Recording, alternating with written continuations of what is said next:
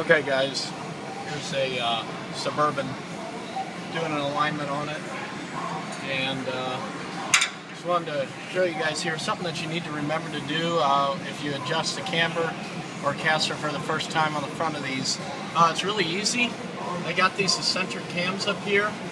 It makes it a piece of cake. It's not bad, but the thing you got to remember to do is remove this little plastic retainer here. This is from the factory, and basically it keeps the alignment in place from the factory, but before you can go make any adjustments on it, you have to remove it. Most of the time they just break out just like that.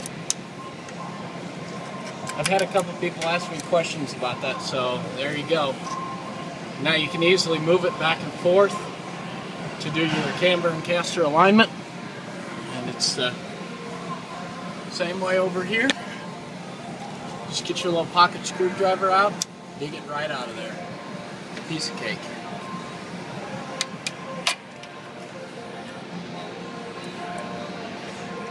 Some of them are a little more tricky than others.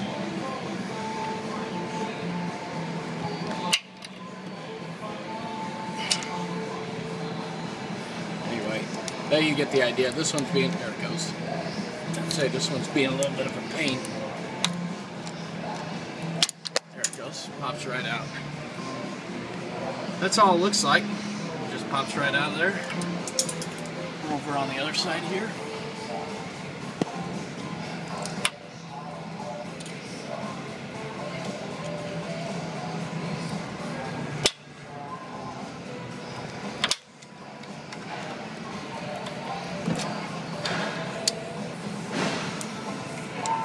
One piece. They usually break. That's the other thing too.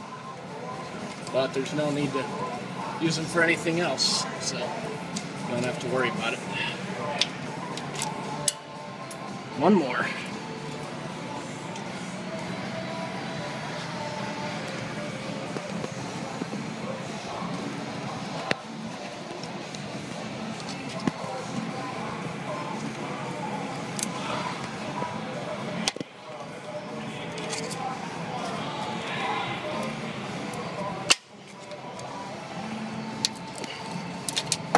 So let's do it.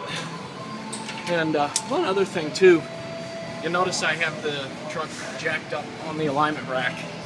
That makes it a lot easier to do the camber and caster because the whole wheel is doing this. And if you have it unloaded, it makes it a heck of a lot easier than when all this weight here is sitting on it. So go over to the computer here.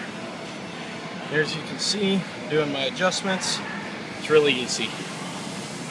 So there you go. It's another little quick tip video for you. Alright, you guys, have fun.